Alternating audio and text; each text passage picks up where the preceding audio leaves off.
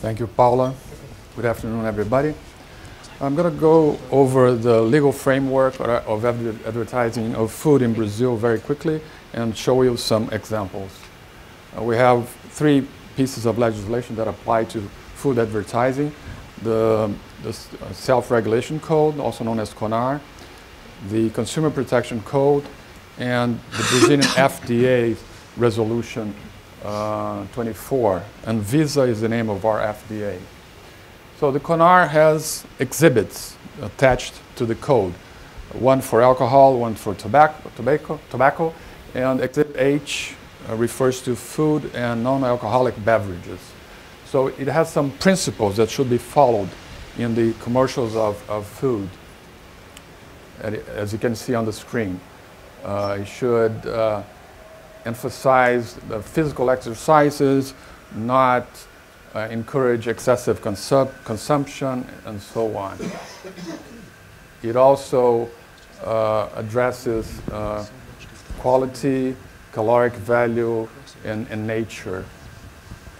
The Anvisa Resolution number 24 also refers to fat, sodium, and other contents of the food, and it states that it should be truthful and direct and clear to the public. And when it refers to children, it says that stipulations of that kind have to be mandatory when children is the main public. We also have a Consumer Protection Code.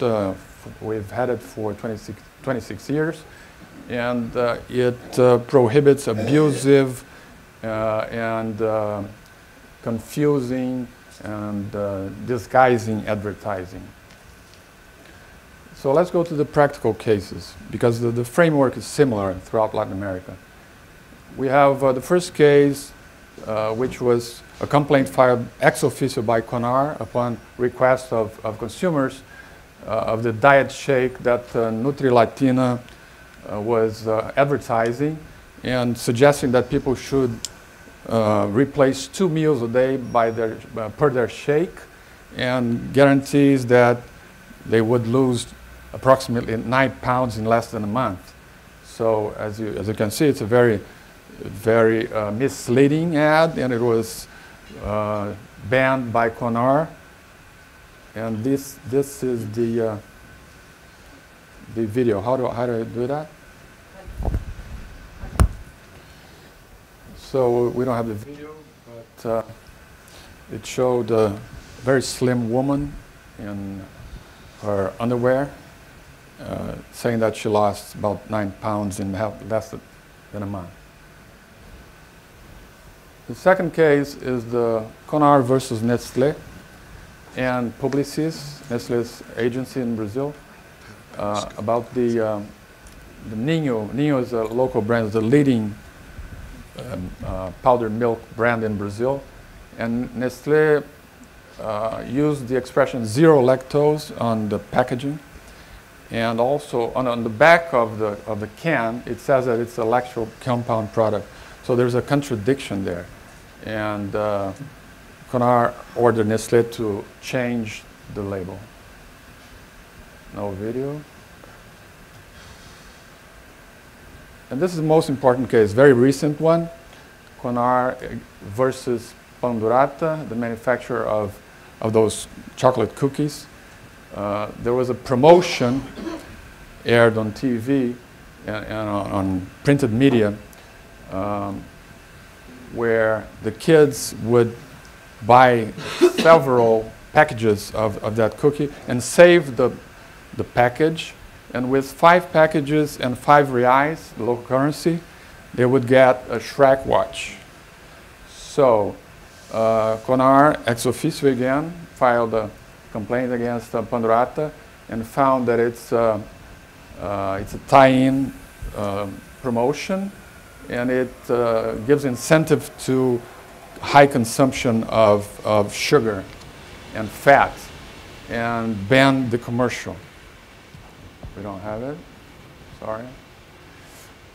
And then after CONAR published its decision, the Public Prosecutor Office of the State of São Paulo filed a public civil action against the advertiser, and the lawsuit was dismissed by the lower court, but the decision was reversed by the appellate court, and Balduco appealed to the Superior Court of Justice in Brasilia, and the Superior Court of Justice sustained the appellate court's decision, and it's a leading case, a very dangerous one, because some people understand it's banning advertising of food to children in Brazil. The full text of the decision has not been published yet, so I don't have an opinion on it. I have to read the whole decision. But the reporting justice stated that this decision would be a change of scenario to the food industry once it will no longer be accepted in any case food advertisement directed to children. And furthermore, this is not a stifling paternalism or extreme moralism. It's the opposite. It's simply a recognition that only the parents have the authority to decide about their children's diet. So the industry has to wait for the publication of the entire decision and decide what to do. I mentioned last year that that the Ministry of Justice issued a resolution, a CONAMA resolution, banning advertising to children in Brazil.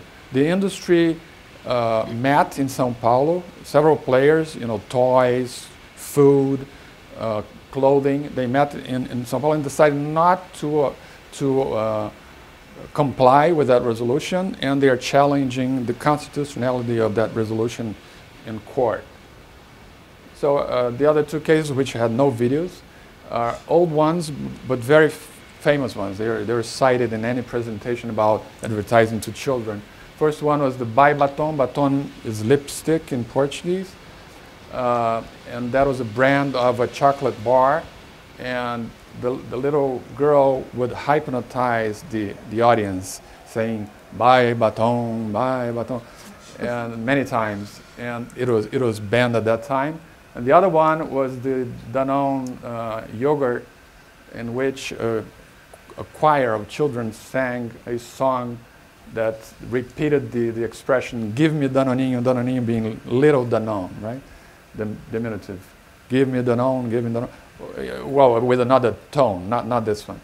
That was also, I don't remember the melody, but so both were children ordering their parents to buy food.